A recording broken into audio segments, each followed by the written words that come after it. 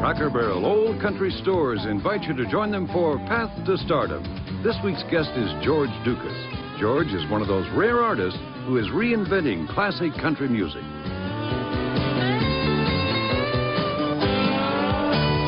I gave up the known for the unknown, and I did that because it's really what I realized I needed to try to do. I didn't want to be 40 or 50 years old looking over my shoulder wondering if I could have done something that I really love to do. I think a lot of people devote themselves towards a job because it's convenient and because it puts food on the table and because it gets the bills paid.